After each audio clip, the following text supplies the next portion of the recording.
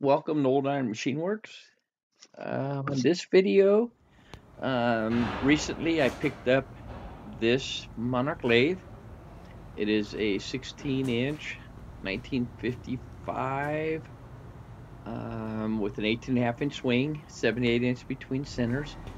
And when I bought it, it would not go into high range. My buddy was there today at the auction. And this video is going to be more about just the repair on the shifting fork. When I got it home, I pulled the cover off and got into it and basically found where the shifting fork, the bottom ear, broke off. Apparently, according to Monarch, it's kind of a common problem with these things. So this video is more about just to repair the arm. I did film the whole process of removing the spindle and putting it back in. Right here, we've established that that nut was probably placed in there purposely to hold it into low range. Otherwise, it would creep over and then kind of hard on the dog ears. I have filmed the entire removed spindle and put spindle back in. Unfortunately, you have to remove the spindle to get the fork out of the lathe.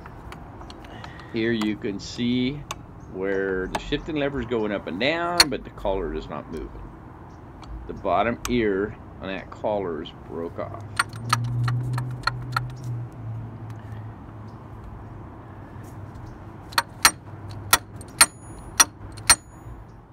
Here's a picture showing the shifting fork, and right where that pin's pointed on the bottom is that ear is where it's broke off.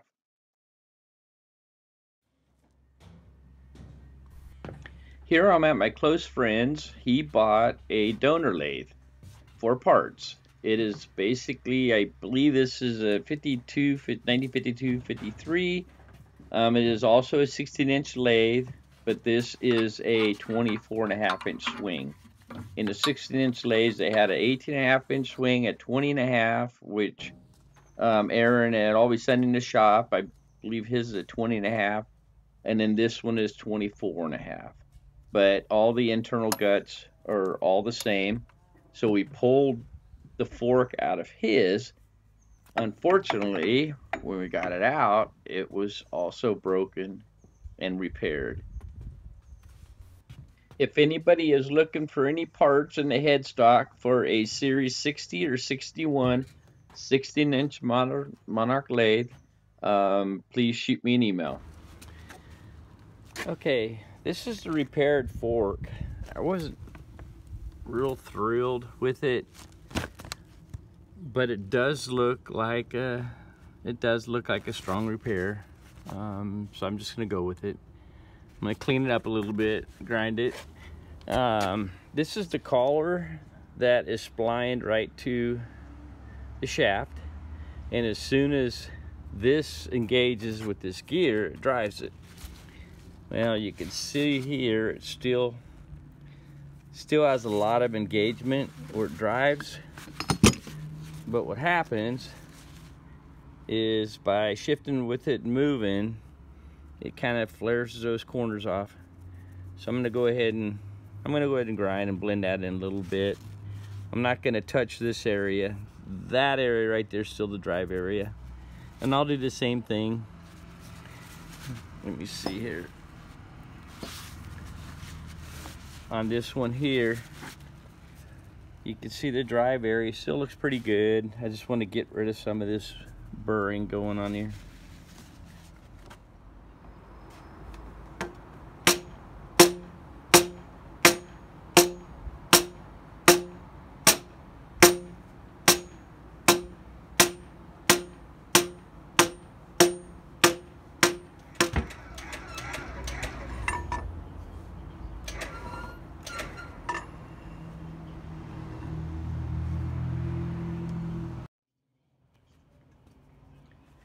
Okay, anyway, and I went to put the shaft in, and it was really tight at the back of the bushing, and the bushing was moving. So I went ahead and pulled the bushing out, Loctited it, and took my 7/8 frame, ran the ream through it, and now I should be ready to go back in.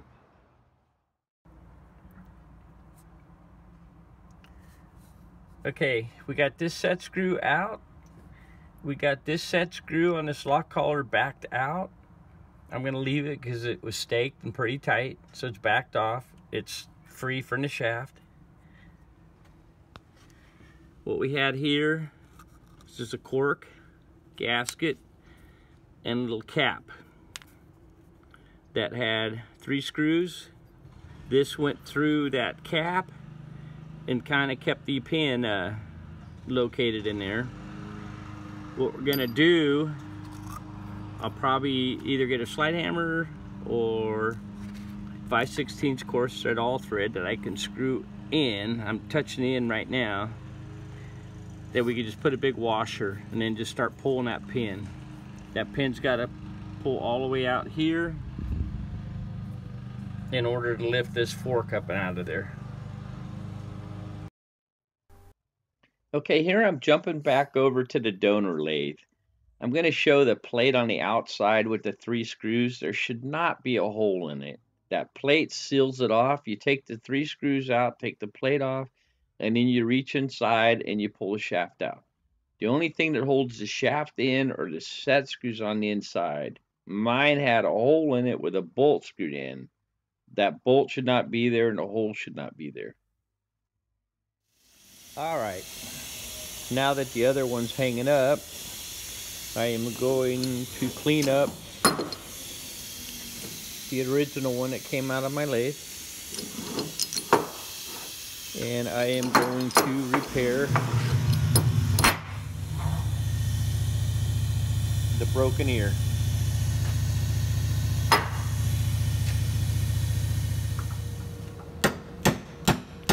Here I'm knocking the bushing out. This is the side of the fork that I will be brazing on. So I wanted to get the bronze bushing out of there, and then after the repair, then I'll, drive it back in. Loctite it also.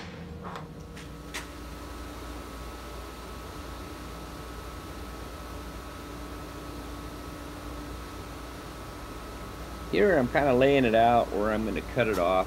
Cast iron is really garbage as far as strength. Not much. It doesn't take much to break. So I will be replacing the ear with a chunk of steel. But the strength will come with how much bonding area, or should I say bonding surface area, I'll get when brazing. So rather than just trying to do that little section where it broke off, I'm just trying to give me a little bit more area to have a little bit more brazing on.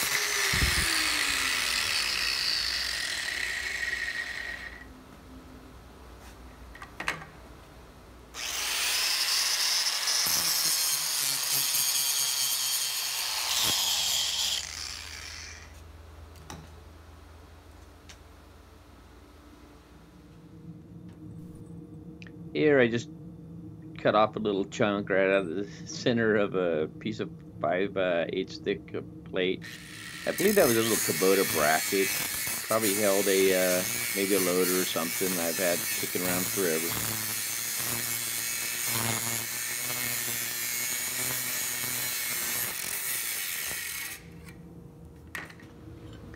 Here I just took a little square piece of material that's exactly 5/8 thick, and then just clamped up my new piece right to it.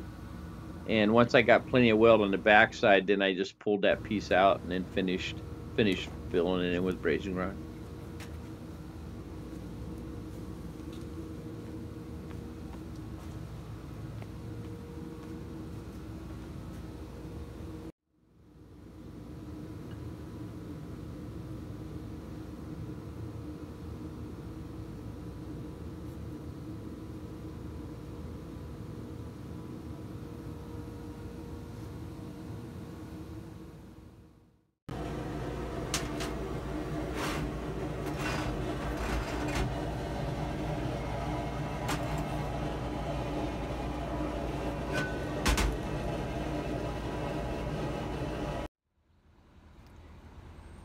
Okay, here's the repaired fork.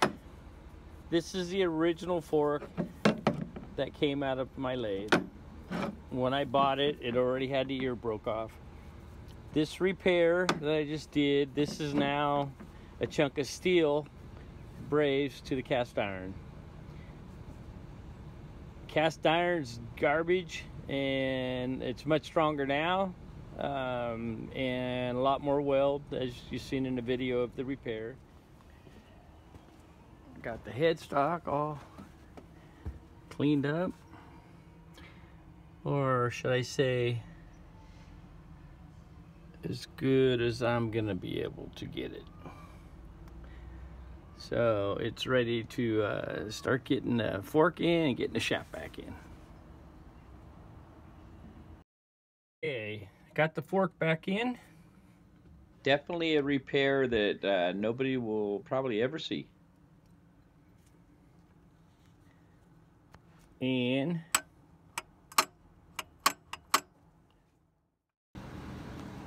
all right, we got the shaft started going through. Got it through the gear. There's a thrust washer inside of there. Through this blind collar. Through this gear. Then down here between the bearing, there is another spacer. That's also a thrust that goes between the bearing. It's a thrust that goes between the bearing and this gear. And now we got to take this collar, slide it all the way into here.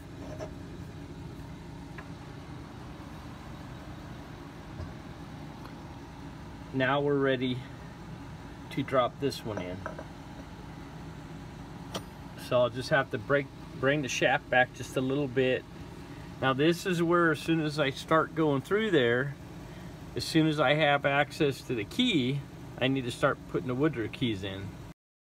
Later on, I will do a more in-depth video of pulling the shaft out and installing it. Anyway, I appreciate it very much for anybody that took the time to check out the video, and thumbs up and subscribe is always nice. Thanks for watching.